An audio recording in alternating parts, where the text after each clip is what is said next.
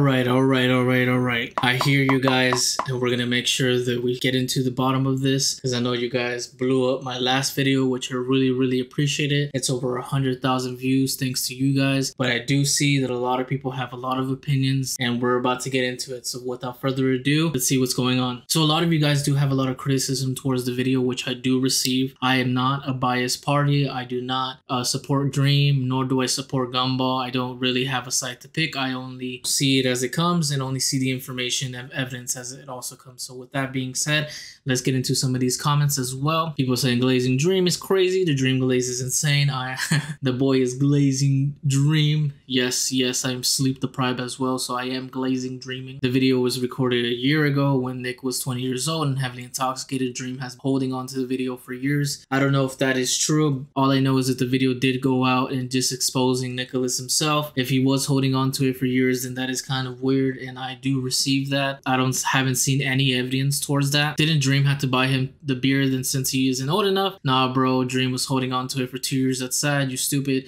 I'll do the same thing, of course. If I'm holding on to video evidence, don't pretend like you don't record things to gain leverage or because it's funny. Okay, so that was one of the things that I initially talked about in my original video, which you guys can check out. Yeah, it was a little bit weird that they were hanging out with each other and they were drinking and he was hanging out with it. Now, I do get it that he's 20 years old. I'm sure when we were all like 20 or young, we were drinking before the age of 21, so that is not a surprise to me. But as far as him holding on to a video for 2 years, if that is true, then that is a little bit weird. Leverage is a thing these days. He was also 19 years old, who has bipolar, who was given drinks despite being under the age of 21. I don't know his medical history. Now, if he does have mental illness, I do receive that, you know, especially with the Fuzi tip thing going on as well. Like we kind of talked about that in other video too. So that's my opinion, is if he does have medical issues and mental health issues, then you know, I do feel bad for him, but at the end of the day, we have to be held accountable for the things that we do.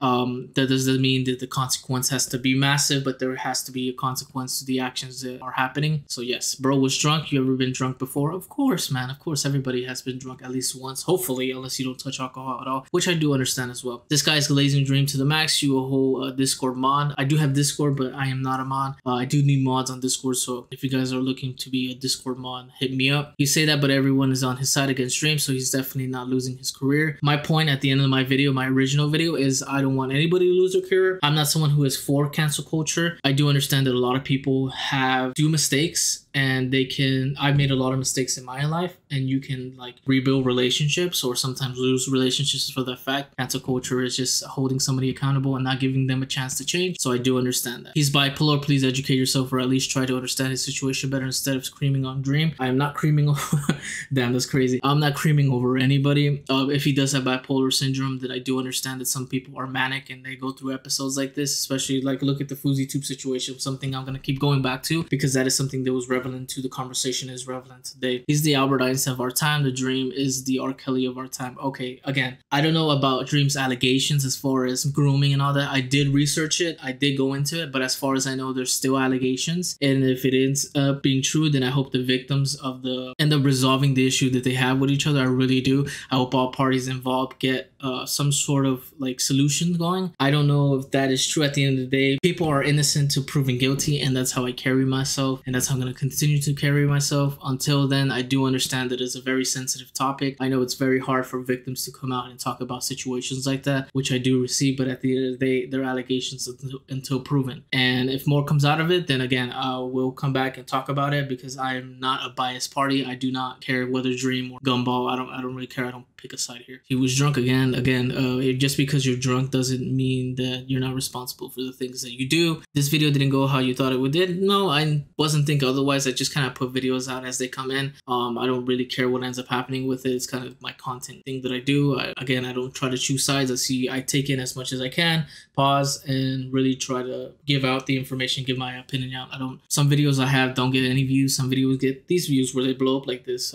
So I don't really care whether it does good or does bad. You know, I just love doing it. It's a hobby. Okay, so let's talk about the alcohol situation. Okay, have you drank alcohol? Have you been in alcohol? Have you been under the influence of alcohol? Yes, I have been under the influence of alcohol, but this is something I said in the original video. I think that yes, you could be drunk, but I've never been drunk to the point where I'm saying racial slurs or saying the gay F word. And if you guys find that appropriate for anybody, then I guess you would have to check yourself and talk to somebody who cares about you, that's going to hold you accountable. The reality is about it, when you're drunk like that in your state of not being conscious of yourself, the core values of what you have will come out of yourself. So what I mean by that is that I don't ever think about being homophobic. I never think about saying racial slurs. I never think about calling somebody Jewish, or never do I think about threatening somebody. I've never drank any alcohol that's putting me in that position. And if you are drinking alcohol that is putting you in that position, then you might want to check yourself a little bit. Now I would say that Nicholas did say that he's going to be holding himself back from drinking alcohol, which is a good thing. I hope that he really does, because obviously he does not need that in his current life, especially since he's still developing. And I get that. A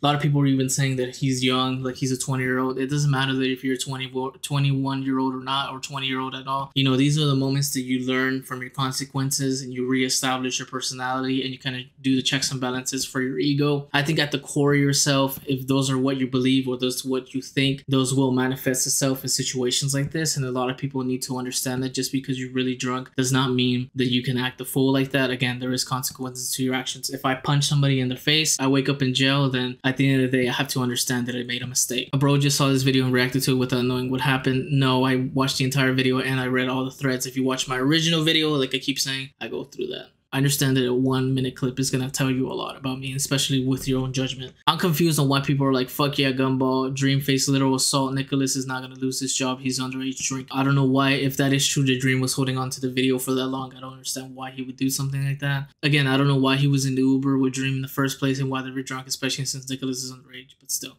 Just because you're underage does not mean that you still do not have access to alcohol. I'm assuming this was a joke and it's just bait. If it was, I work really well because I assume it wasn't. What? It wasn't. It make you look a little too sad. This Lex guy is 1 year, will be transgender, gay, with rainbow nails and playing Minecraft every day with his uwu friends. All right, that is a super like assumption of mine. He was drunk and was having a manic episode, not to mention when drinking with an underage person instead of saying, hey, maybe don't drink. Yeah, I do understand that, and that's what I said in the original video. I don't understand why these two were, you know, hanging out with each other. I don't know what they were doing, but I mean, at the end of the day, if you're like under 21, you've had access to alcohol. I mean, at least once. If not, then good for you, I guess. I think that was pretty much it. I think I covered most of the stuff that I wanted to, but yeah, I covered most of what you guys were saying, which I was quite surprised. You know, a lot of people tend to choose one side or the other.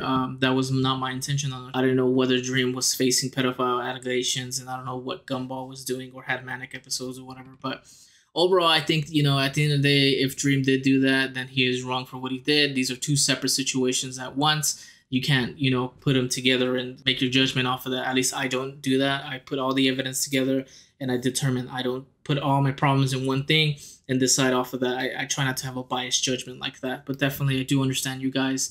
If you guys feel the way you feel, that's why we're all entitled to our opinions, and we're going to continue to be entitled to our opinions. That's the world that I want to live in, because, you know, we're all individuals and we get to choose what side we're on or not be in the side, you know. So with that being said, again, thank you guys for all the views. Thank you guys for all the likes, all the comments, and I hope you guys have a great day. See ya. Peace.